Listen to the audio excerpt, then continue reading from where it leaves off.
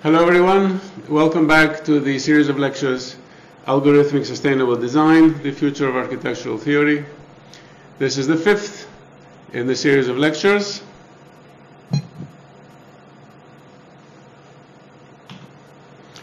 And today I'm going to discuss harmony-seeking computations. Within the topic of harmony-seeking computation, I'm going to start by defining what the architectural harmony is. Then I will review Christoph Alexander's theory of centers. Then look at design as computation, a computational process, and then wind up with the notion of computational reducibility. Let me begin by defining architectural harmony, a concept that I have developed based on Christoph Alexander's work, and I discuss it in great detail in my book, The Theory of Architecture.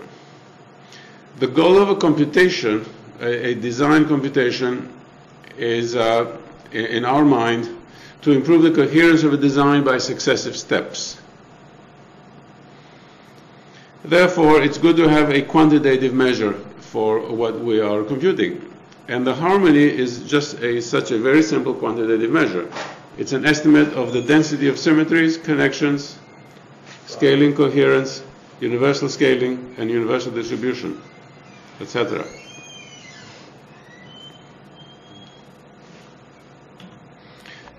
To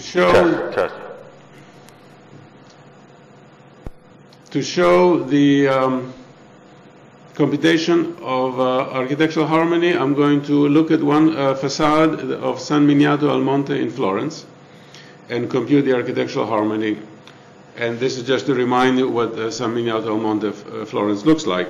Computation has to be done either on-site or using very detailed photographs. So referring back to the facade of San Miniato, I want to estimate the harmony. How many reflectional symmetries on all scales? Well, there are very many, so I give a 2 out of 2 for reflectional symmetries, not just on the overall scale, but on every smaller scale that we see on the facade.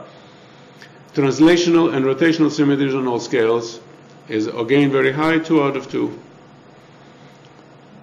Scaling symmetries, there are some scaling symmetries, but this building is not predominantly based on scaling symmetries, so I give a 1 out of 2. Geometrical connections, yes, it is, the entire structure is rife with geometrical connections, so I give a 2 out of 2. And color harmonization, I give 1 out of 2. Whatever, there is a small amount of color in this building, and it harmonizes well, but the harmony of the structure does not depend upon harmonization of the color. It's not a particularly colorful building, so I give a 1 out of 1.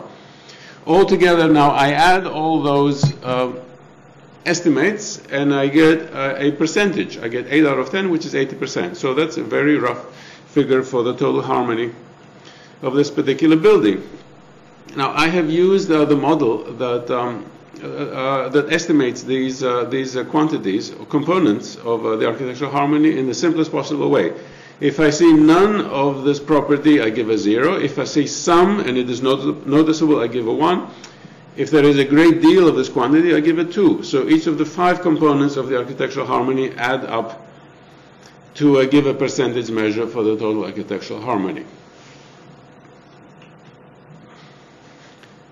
Referring to the actual facade, these are vertical columns or articulations in the facade, and they show translational symmetry on many different scales. So this is why I gave a 2 out of 2 for the translational symmetries. Let's see if we can compare this. I'm not going to do a detailed comparison, but you see the vertical elements that add to this particular component. And we have scaling symmetries. In the facade, there are arches, and there are smaller arches on the top stories that are similar in shape, just related by a scaling symmetry with the larger ones on the ground floor on the facade. So this is what gives rise to the scaling symmetries.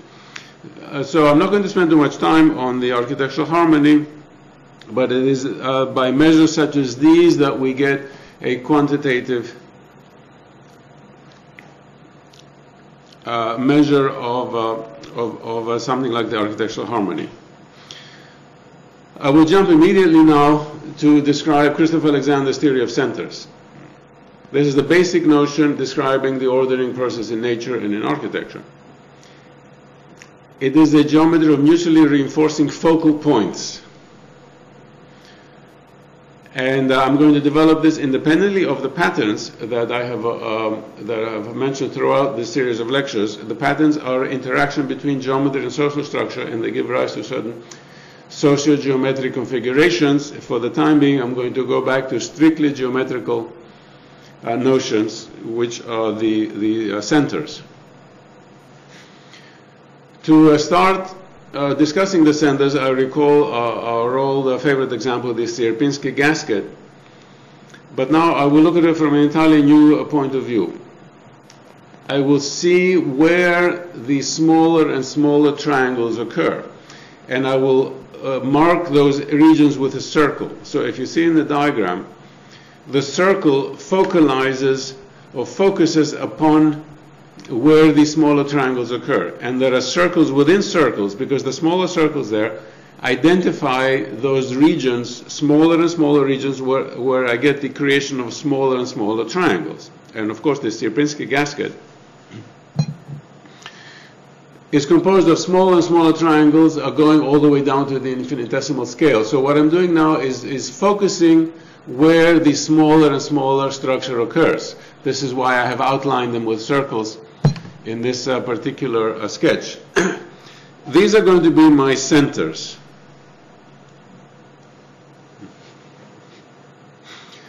The self-similarity and universal distribution in a fractal require that details in the fractals are not uniformly distributed. That's why there's a focusing in a particular region of the fractal where subdivision occurs, and it occurs on and on and on, so I get finer and finer scales. It does not occur all over the place. So we have this focusing of structure.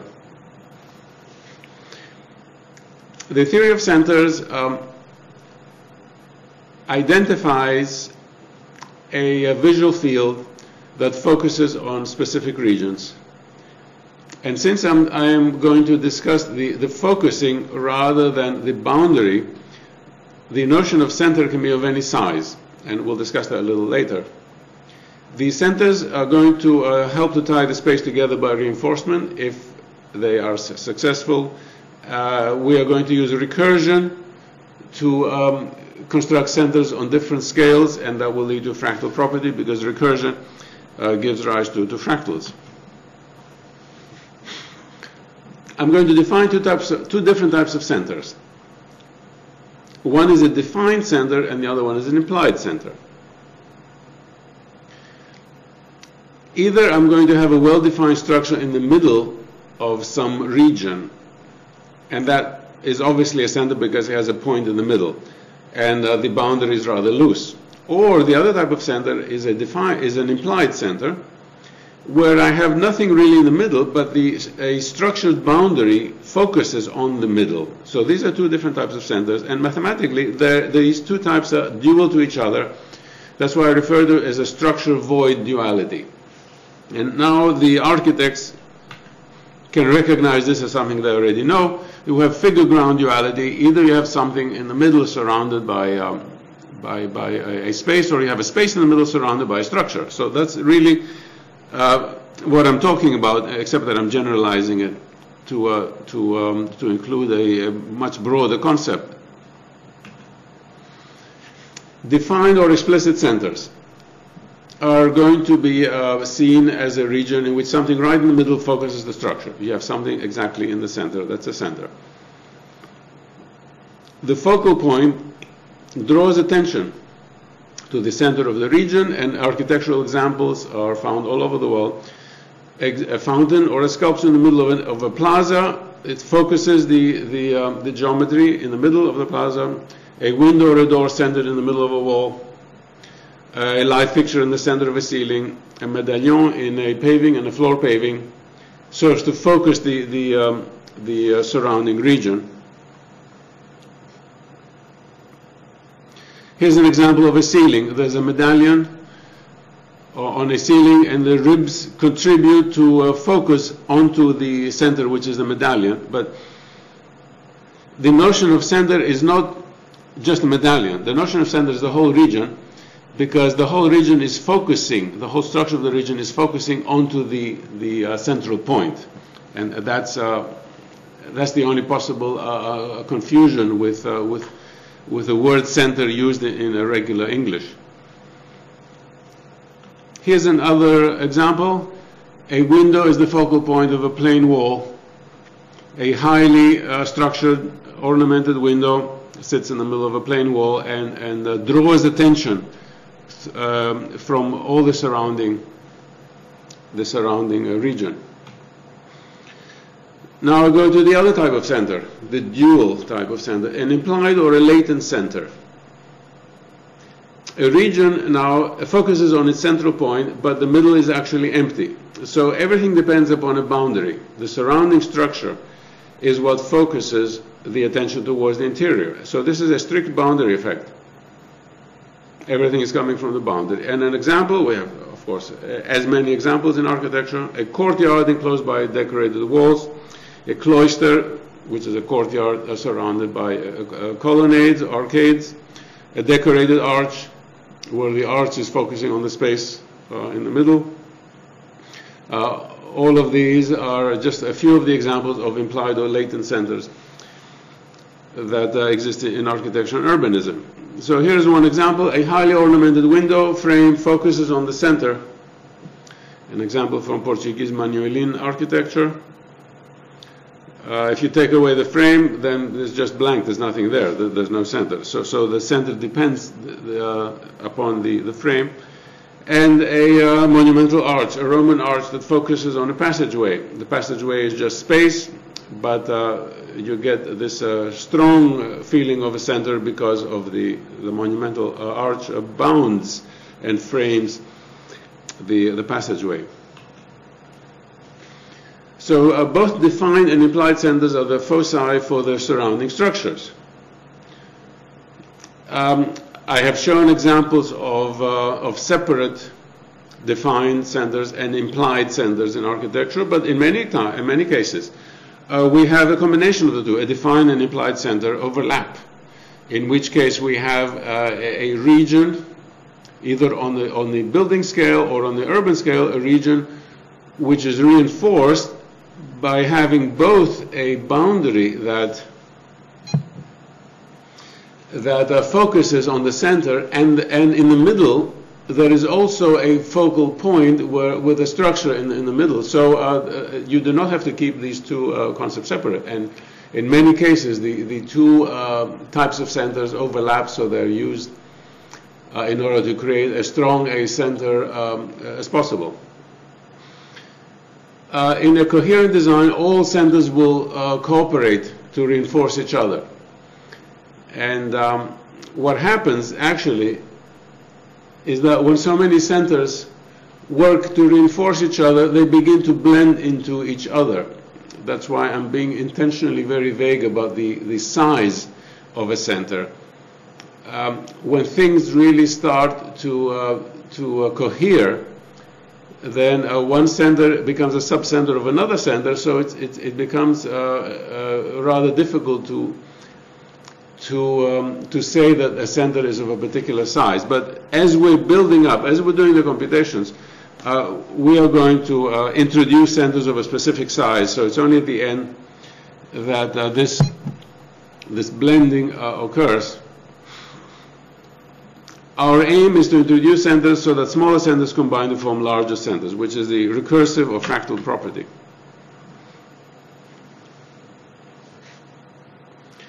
Here is the algorithm for generating centers. I want to create both strong defined and strong implicit centers on a particular scale. And I will create them so that they are nested within larger centers. Or I can create them in order to cooperate and generate a larger center. My tools are using symmetries to make these centers cooperate so they support each other geometrically. And as I mentioned just now, I know success has been achieved when the individual centers begin to blend into each other so that I lose the identity of individual centers, and I get something that is really a global effect. Now, I'm encouraging the formation of a high density of local symmetries, but not an overall symmetry. An overall symmetry could form, but that's is not imposed. Usually, or in many cases, an asymmetry arises from the adaptation, an asymmetry on the larger scale. So I'm ready for that. I'm ready for the algorithm that generates centers to create a large-scale structure that is asymmetric. However, here I want to distinguish with what some of my colleagues are doing today in contemporary architecture, that I'm not imposing asymmetry as a personal whim. I'm allowing it to arise out of an adaptive algorithm, which is totally different. In my philosophy, there must be a reason for asymmetry and not just the imposition of a personal whim. Now I get finally to an algorithm that will create the centers. Here's Alexander's first algorithm taken from the volume 1 of The Nature of Order. Every time you create a center on a particular scale, make sure that it reinforces the centers on the immediately smaller scale and the centers on the immediately larger scale. So with even the notion of centers acting on a single scale, we must make sure that they connect to the larger scale and the smaller scale. So the act of creation of a center is not only an act of geometrical cohesion, but it is an act that enhances the scaling symmetry in a more generalized sense. That means we're not creating forms or designs that are the same design scaled up or down. We are tying the different scales together by using geometrical notions, and that's a more advanced concept. Here's Alexander's second algorithm, taken from Book 3 of The Nature of Order. I begin by visualizing the whole, then identify the scale that is the weakest or which is missing. I create or intensify a center on that particular scale. The new center must reinforce all existing centers on its own scale, as well as follow Rule 1. And Rule 1, of course, says that it must tie in coherence in the scaling hierarchy. So with these two algorithms, I can proceed now to apply them to design. Let me look at a specific problem. Suppose you're working on your computer, designing a building or a cluster of buildings, and some part of your design feels wrong. This is what I recommend by using the theory of centers. Don't just adjust that piece, because the problem may not necessarily reside with this local. Suppose you have the shape of a building or one wall or one window. The problem may not lie there, even though you realize that there's something wrong there. You look at the scale, the particular scale that the problem piece has. And then you examine the entire design, and you ask yourself, suppose I ignore this problem piece.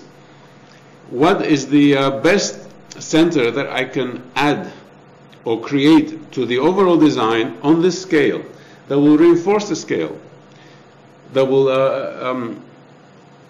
obey Alexander's two algorithms, that will tie the immediately smaller scale and the immediately larger scale together? And the solution may be something totally different that was unexpected. The solution is to implement the center that you imagine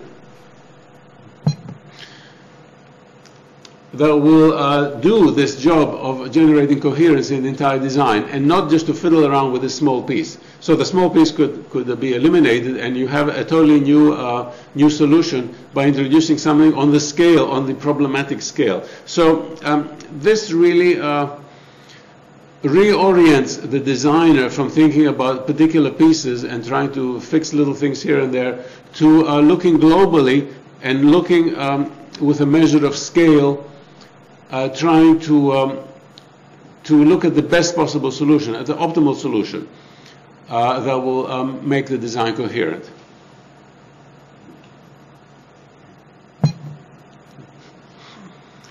We usually start design on the site if we have that option. Sometimes you don't have that option, but we usually start from the side. So that's the largest scale, and the side may contain a weak system of centers. I want to apply successful transformations on the existing centers in order to generate stronger and stronger centers. So each step in the computation will create new centers or will reinforce the existing centers which are originally weak. I want to reinforce them and introduce new centers that reinforce the existing centers. The whole philosophy is to reinforce all the centers so that they combine to create a coherent whole.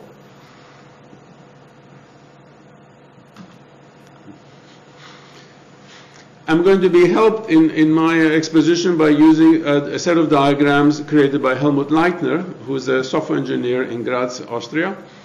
He introduced simple visuals to grasp these center-generating transformations. So according to his notation, which of course relies on Christopher Alexander's work, this is just a nice way of expressing Christopher Alexander's method. This is a list of 5 center-generating transformations. The first one is stepwise. The second one is reversible. Third, structure-preserving. Fourth, design from weakness. Fifth, new from existing. What do these all mean? These are sort of catchy words that describe the transformations. And let me go to the diagrams themselves. Here's the first diagram, stepwise. Helmut Leitner shows in a very simple schematic manner that we do one step at a time. The algorithm for design goes one step at a time. This is totally different from what has been accepted as unique design among architects and taught in architecture school. The great conception where you imagine a whole complex building all at once, the flash of genius. We are promoting the totally opposite of you. We're promoting one little step at a time. And hopefully at the end of 100 or 1,000 steps, we create a great building. Or a modest building that's very beautiful and comfortable to be in. But we are going away from this great flash of genius where the great architect conceives of this phenomenal building altogether, simply because of the mathematical impossibility. If you have to make 10,000 decisions on a building, the human brain cannot make 10,000 decisions about a design simultaneously. So back to now to the second of the Leitner processes, reversible. Test a design decision using a model, trial and error. If the particular step doesn't work, you undo it. And now we see the advantage of our method. If you create a large building conceived all at once and it's wrong, it's wrong in 1,000 different ways. It's extremely difficult to correct. If you follow our procedure, which is algorithmic, and make one little step and it turns out to be wrong because you can test it, one little step you can test. If it turns out to be wrong, it's extremely easy to undo and go back to the beginning. Third is structure preserving. Each step builds upon what is already there. Remember the algorithms of Christopher Alexander. You enhance the existing centers. So you use what is already there and you build up. That's why you can take all these steps and the result gets better and better. You design from weakness. You assume that the centers already existing are going to be weak, and it is the task of the designer, your task, to improve the coherence of each centers. And here is the schematic little sketch to show how each step, if it's going in the right direction, will improve coherence. If it's going in the wrong direction, it will undo coherence. So you recognize that it's going in the wrong way, so you stop it and you go back and you do a different step. Very easy. Again, one little step at a time. It's very easy to check with models to catch mistakes before they develop into monsters. The final one has to do with emergence. New from existing. Emergent structure combines what is already there into a new form. This is the whole concept of emergence.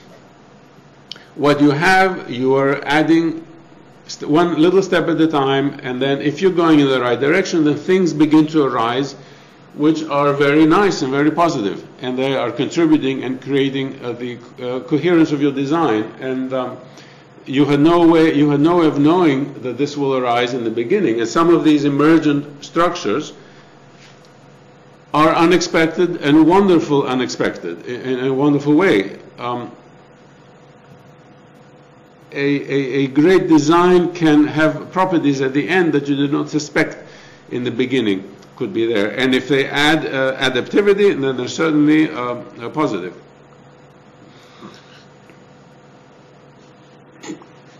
Practicing architects and students will immediately ask, well, do we have the software to do all these steps? Because we're talking about algorithms. Well, at the moment we don't. But we certainly can program these rules.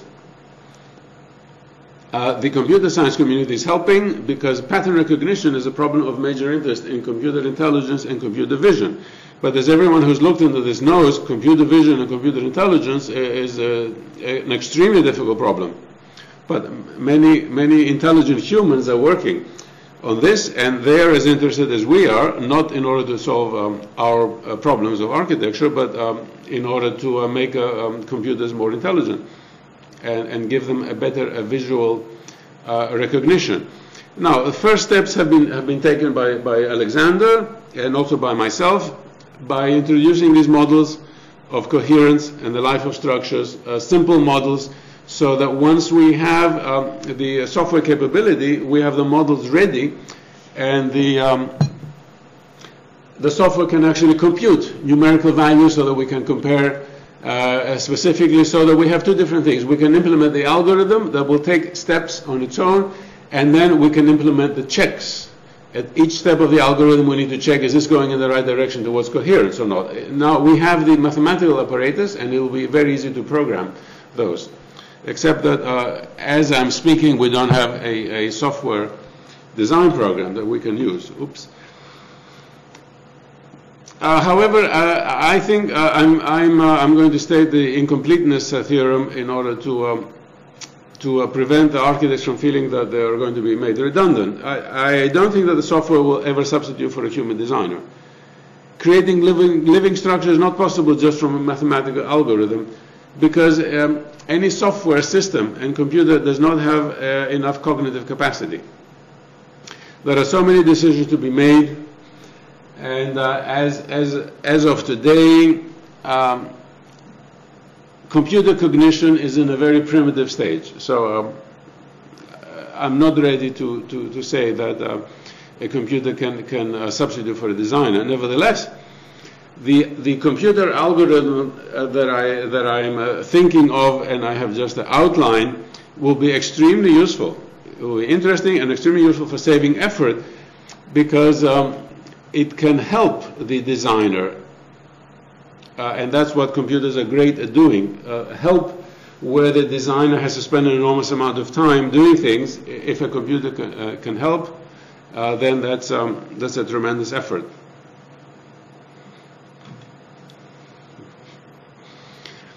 So this is sort of a summary of the section that I have just talked about. The centers will obey a universal distribution, since we are doing something that has an underlying fractal structure. There are going to be a few large centers, some of intermediate size, and very many smaller ones. This is the universal distribution that I discussed in the previous lectures.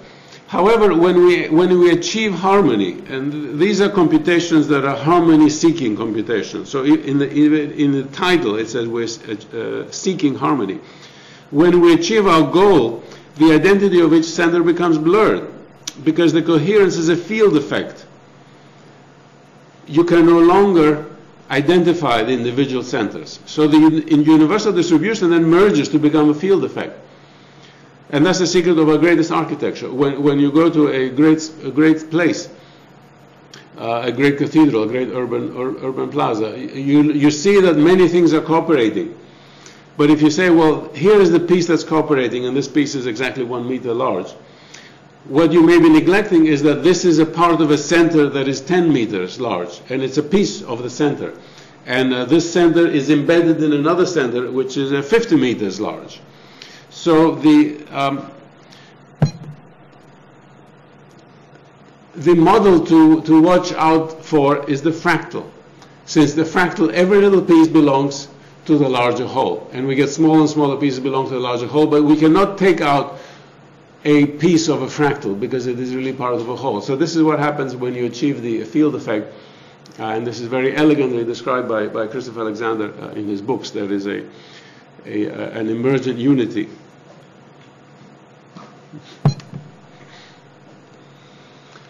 Back to design as computation.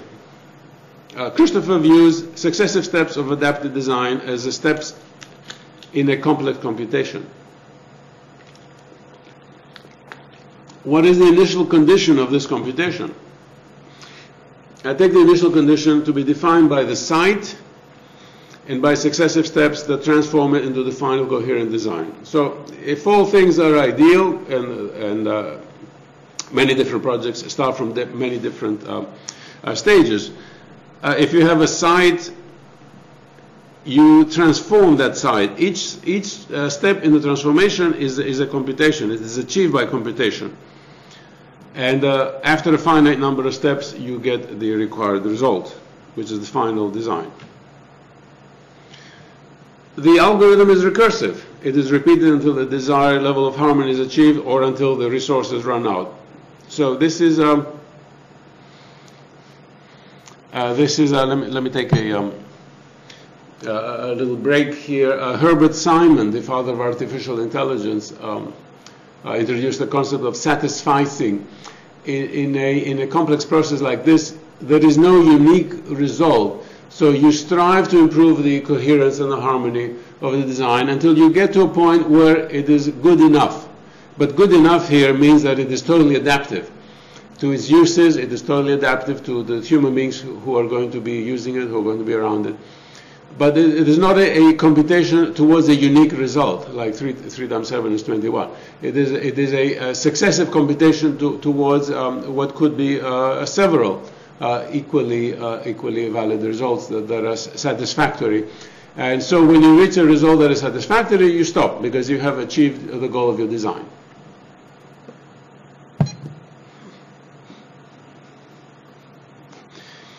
Now, back to the algorithm. With each succeeding step, and each succeeding step I have already described, is you create the center, according to Alexander's algorithms. You create the center, and the coherence of design is improved. The overall coherence of design is improved. Now, after each step, then you have to go back and say, what do I do next? Well, this is the nice thing about it, about the algorithm. Every step creates a change in the whole configuration. It could be minor change, it could be major change. But then it allows you to re-examine the whole, and it makes obvious the new bottleneck to coherence. So after each step, since you have changed the entire whole, or the coherence of the entire whole, then you make a new judgment and you say, where is something missing? Where is the center weak?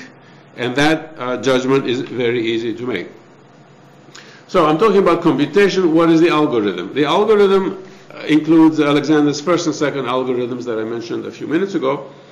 I identify the weakest or missing center that forms a bottleneck in the harmony of the configuration. And that should be easy to do with some training. Once I identify the problem spot, I intensify that center. And if you remember my little example, I don't just fiddle around with one little piece. I ask a global question: what scale needs to be reinforced, and what's the best center that will reinforce that scale? And I act both locally and globally, according to Alexander's first algorithm. And this is the algorithm. And as I said, it's not in computer code yet, but it is certainly getting specific enough so that we can have hopes of its application. There are more algorithms, however, because these are just two of several algorithms acting together, and there are more process principles that are needed for actual computation. And the process concepts, these are the implementation of the algorithm. They are not as yet well developed as the structural concepts.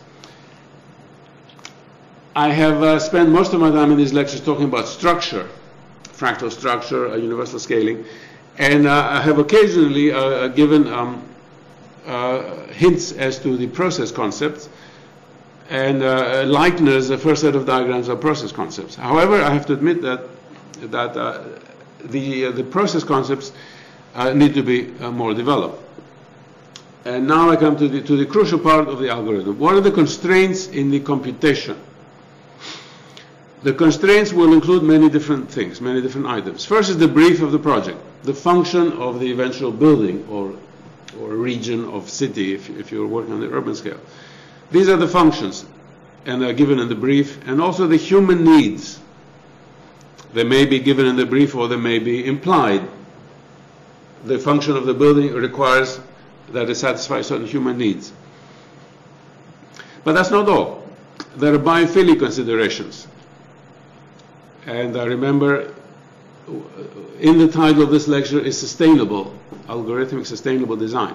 It can be sustainable only if it satisfies the biophilia, human feelings of well-being by contact with nature, and by satisfying the human sensitivity to spaces, geometries, ornament, etc. All these are biophilic considerations, and they're a constraint in the computation.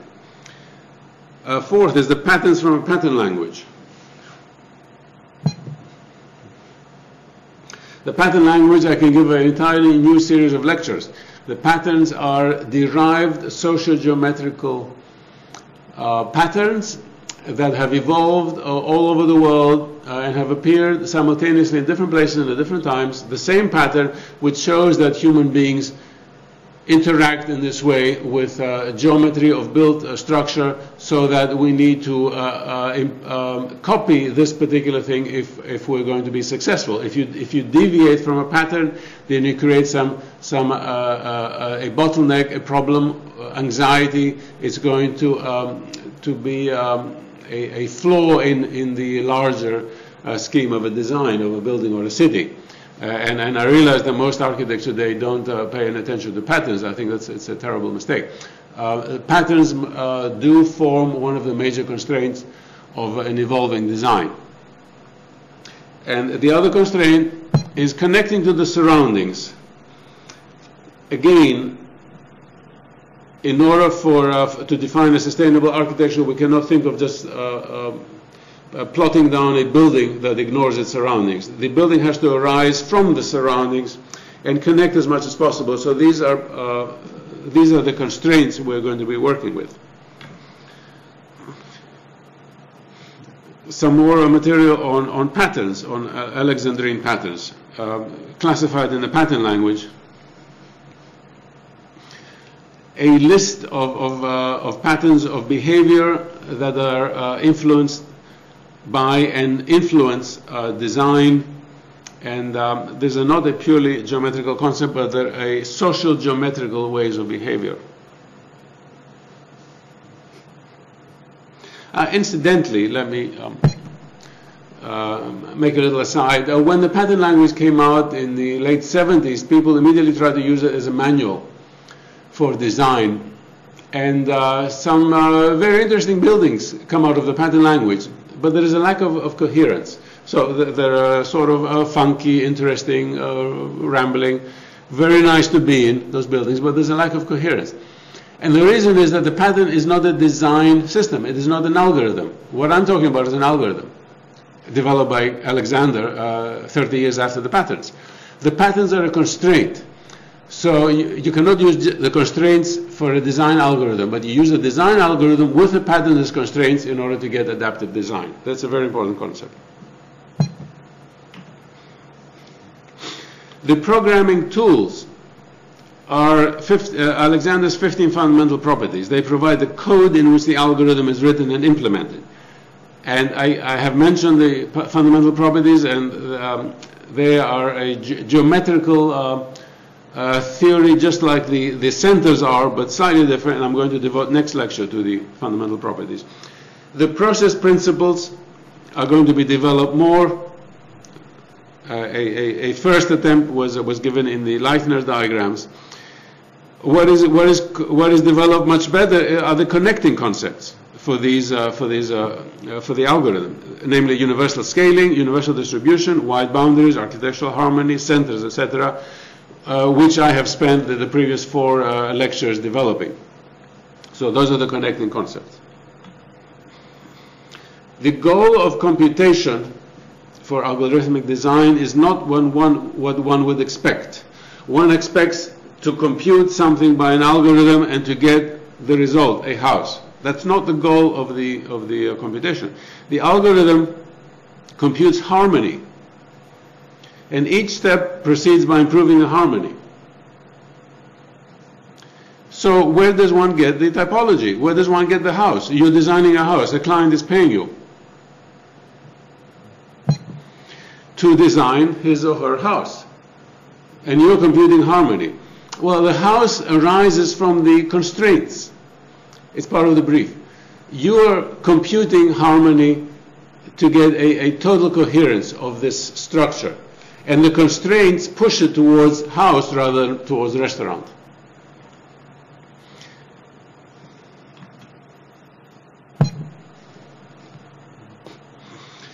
Here is a formal decomposition of the algorithm. It can be broken up into specific computational loops. But the decomposition does not touch the implementation problems, which are severe, and I'm not going to solve here. How do we achieve living structure? It's not only through geometrical harmony, through the theory of centers, but you need to incorporate the patterns and the constraints so that everything interacts together in order to give adaptivity to human needs and human sensibilities. So everything is working together.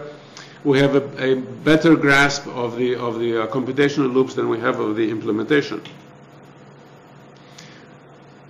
Here is a high-level description of the algorithm. The larger main loop computes architectural harmony in the way I have said, by doing the centers and then checking at each point using the harmony measure that I introduced in my book.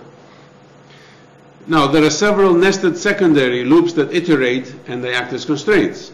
And they are the project brief, the patterns from a pattern language, universal scaling, universal distribution. So for those of us who know about software, we have one main loop that does the main computation. But while the main loop is computing, there are subsidiary loops that are doing also computations, and these are the constraints. And altogether, the computation is proceeding towards the final goal. And the final goal is a structure that has the maximum degree of harmony and which also has evolved, because this is a step of evolution. It's a Darwinian process, because we, the designer, are selecting among results that we're generating. The different steps are being selected, and the end result is going to be, say, a house that is fit within its environment, that is fit for the inhabitants, that is fit for the region, climatic region it is, and fits within the surrounding buildings or the surrounding spaces, and it fits within it the needs of the clients. If it fits so well, then we answer a great quandary in contemporary architecture. And that quandary has been answered by Stuart Brand. If the house or any building is so well fitted, then the original use can change, and it's very easy to convert it. New residents can come into this building, and they will love it. If the first residents love it, the second residents will love it. So this is the opposite of what some people expect. Some people expect that too much adaptation makes something unusable, except to a single set of residents. That's totally false. The correct adaptation creates something that is so adaptive to human beings and human sensibilities that we can use it for any other function. the medieval warehouse becomes an art museum. A great palace becomes, say, a set of offices. A set of offices, the Uffizi Gallery in Florence, becomes an art museum. Because all these are so well adapted, constructed, designed and constructed after the process I'm outlining here, which was followed by all traditional architects. The greatest architects in history followed this process subconsciously. Of course, they didn't know what I'm talking about, but they followed the process subconsciously. So we feel at ease in those buildings. We don't feel at ease in a generic cube that we build today. So far from it being a generic that can accept all functions, it accepts no functions. Everyone, whether you use it as a house or you use it as a restaurant, or whether you use it as a school, everyone feels uncomfortable in such a generic building.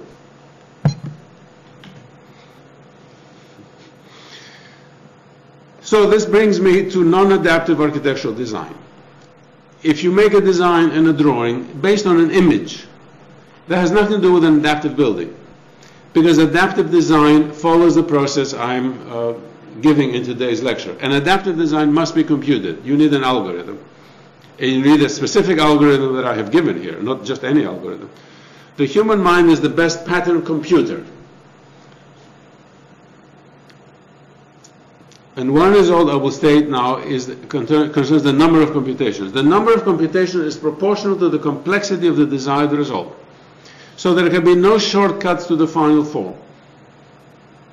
That means you cannot take a glass and concrete cube and impose it and say that this is a building good for this function. That is simply a lie. There can be no shortcuts to final form. If you want to create a complex building, you need to compute that complex building. But now we come up to a brick wall, because most design today is memory based. It is not computation at all. It is the retrieval from a memory bank. Even if an architect is convinced that he or she is being totally innovative, the design is usually coming out of subconscious memory. And that can be good or it can be bad. When it's bad, it's very bad. The way to check it is by using harmony-seeking computations, but those are rarely applied by architects in the industrial world. They're applied by my friends and by traditional designers throughout all of history, but hardly ever today. So as I said, retrieval from memory can be good or bad, because stored, proven patterns are good. For example, typologies that worked in a particular place and climate, they are good, so they can be used. They have been evolved over the generations, tested and survived by adaptive selection.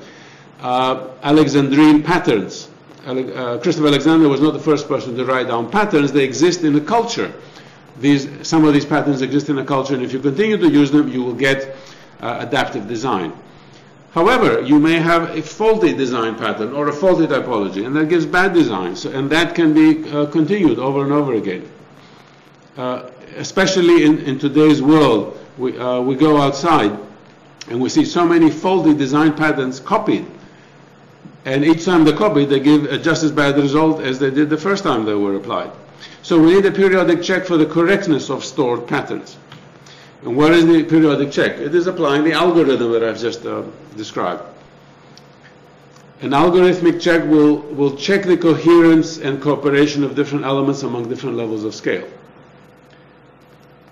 Look at analogies to the coherence of a fractal. Check with Alexander's 15 fundamental properties. Check the coherence as a global, local property. So this introduces a second utility of the algorithmic sustainable design, in that I'm introducing it in order for you to design an adaptive building. But I'm also saying that we can apply it now to memory-based design that is used all over the world, and much of it is very, very bad. Because it is non-adaptive. So we can go and then we can judge to see which ones of these are adaptive or which are not adaptive. The question of emergence. The very simple algorithm acting on the smaller scale generates a complex pattern with long-range geometrical features. That's the definition of emergence. Complex geometrical properties emerge from this recursion, and these are not obvious in the initial code. I went to a great deal of trouble drawing nice little diagrams about the Sierpinski gasket in one of the previous lectures to show how these properties emerge. And this is the goal of our algorithm for design. Nevertheless, there's something more. The harmony-seeking process is more than emergent, and I will detail why this is so. Emergence is really a two-way process. The smaller components cooperate to create a larger whole, and they link small with large. However, harmony-seeking computations have an additional element, so that makes them a three-way process. If you remember, each step to create a center, it links the scale you're working on with a smaller scale and also with a larger scale. So in a harmony-seeking computation, the whole interacts with an even larger external entity, so that you get an interaction between the small with the large and with the outside. So this is a three-way process. If you're designing a building, the building interacts with its components, and the building interacts with its exterior, with the outside environment. So the three-way process makes it more than just emergent. Now, you don't have control over the outside, but the outside influences your building. So emergent processes, emergent features of your building, say, are influenced by what's happening inside in the components as they generate and they create an emergent feature in your building. And also the influence of the outside. The outside influences your design of the building. The larger scale will also influence the medium scale, so that you get unexpected features. And one such unexpected feature could be an asymmetry in the plan of the building. If it's really adaptive to the site and to the surrounding structures, it may very well be asymmetrical. And again, this is not a willful imposition of asymmetry just to show off, but it is a result of adapting to the outside. The last thing I want to briefly mention is the notion of computational reducibility. There is a general misunderstanding of how much work is required to create a complex system, and that's especially true in architectural design. Everyone wants shortcuts to creating a complex system, but some shortcuts compromise system coherence and functionality. So the question is, where can we take a shortcut? What are the dangers of taking a shortcut? How can we avoid those pitfalls? And this is a question studied by computer scientists. All processes are viewed by Stephen Wolfram as computations. It turns out that Christopher Alexander views all processes as computations as well. So these two great minds agree on a very basic thing. Both human and natural processes can be interpreted as computation. Form develops by changing its state on various different levels, various different scales. It changes its state over time. If you think about living structure, biological living matter, the actual atoms are continually changing. That's why we interact with our environment, we eat food, nutrients, they rebuild the cell walls and the cellular interiors. So what we as a biological body are just a template, and the materials keep changing. We can think of this as a continuous computational process that replaces worn out pieces of our body to maintain the template.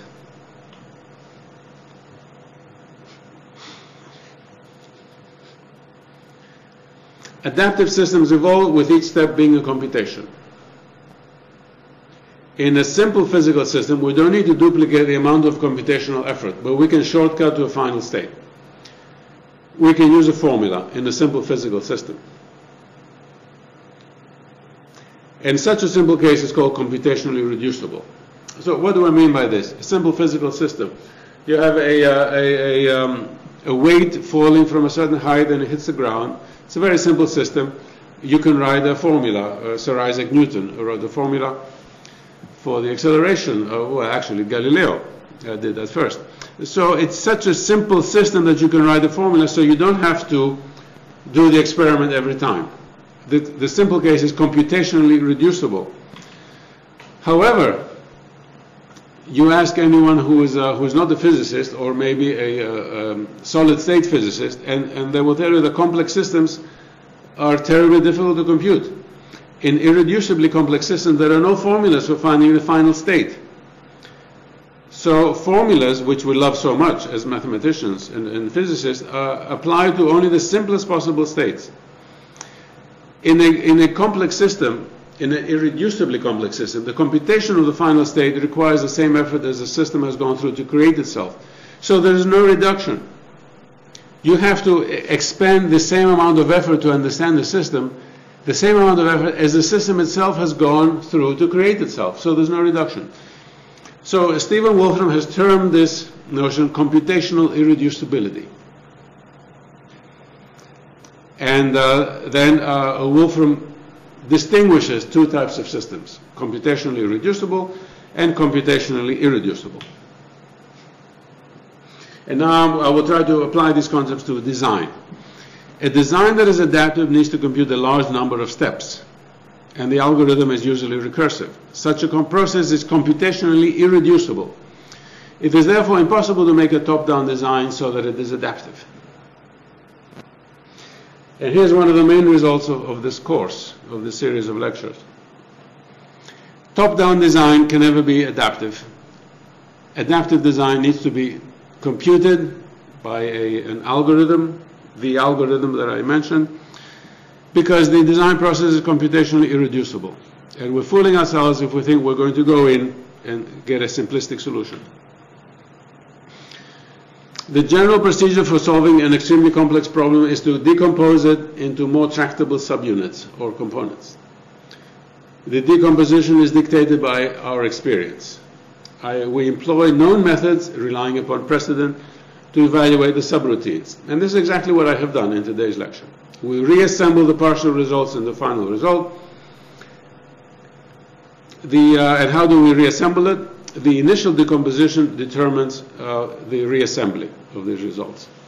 Now, I have discussed this with my friend Dr. Narkunan, who's a research chemist, and he's involved in researching new chemical compounds, and we agree totally on the procedure that I have used here and taken from Alexander in order to solve complex problems.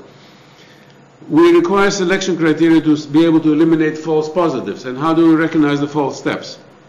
We have to rely upon precedent, and this is where I introduce all those constraints, the harmony, the pattern languages. And our process of computation is successful if the large-scale structure is adaptive, but not if it is strange or irrelevant. So we have the criteria based upon precedent, and this is why my friends, the classical architects, like this result so much, even though I have not talked about a single capital, Doric or Ionic or otherwise. They love this work because it validates what I have been doing all this time. Here is my conclusion for today's lecture: computational equivalence. Classical and traditional architects already follow part of our algorithm for design. They instinctively use some of these steps. I have talked to my classical architects friends, and they say, well, what you're saying really expresses cleanly what we have used vaguely and intuitively all our lives in order to get our nice designs, and we like our nice designs. Now here is the conclusion of the lecture, and the most controversial part of all. From computational irreducibility, all adaptive design algorithms are computationally equivalent. Therefore, since I have outlined today an adaptive design algorithm, all other algorithms that are adaptive are computationally equivalent to the algorithm I have given, put together by from thoughts of Christopher Alexander, which means that a classical architect could be using their own algorithm, whether written or just intuitive. It is computationally equivalent to what I have said here, and they recognize this. The other side of the coin is also just as shocking. any design algorithm that is not computation equivalent to what I've outlined here is not adaptive. And there are many implications for this, and we can discuss that at a later time.